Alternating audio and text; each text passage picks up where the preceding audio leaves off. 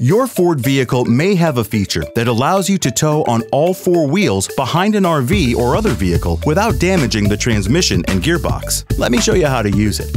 Once hitched up to the tow vehicle, to set up flat tow, also known as recreational tow or neutral tow, first press the brake pedal and start the engine, and make sure it's in 2H on the four-wheel drive mode selector. Next, for vehicles with a rotary shifter, place the transmission in stay in neutral mode.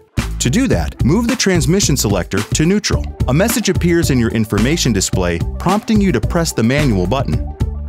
You'll get a message telling you that stay in neutral mode has been engaged. Now, turn the engine off by pushing the start-stop button. A transmission not in park message may appear in the information display.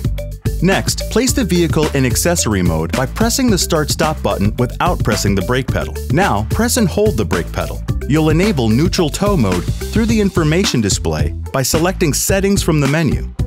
Then select Advanced Settings, Vehicle, and Neutral Tow. Be sure to press and hold the OK button until the display states Neutral Tow enabled, leave transmission in neutral. Then release the brake pedal and push the start-stop button one more time to turn the vehicle off. Keep in mind, anytime you open and close the driver's door, you'll get this message in your instrument cluster to reassure you that the vehicle is in neutral tow mode.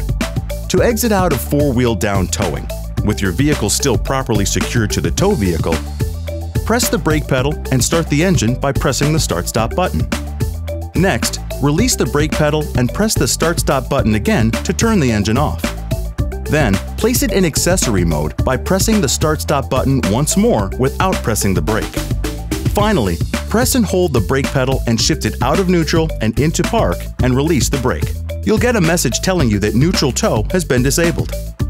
Any questions? Go to owner.ford.com.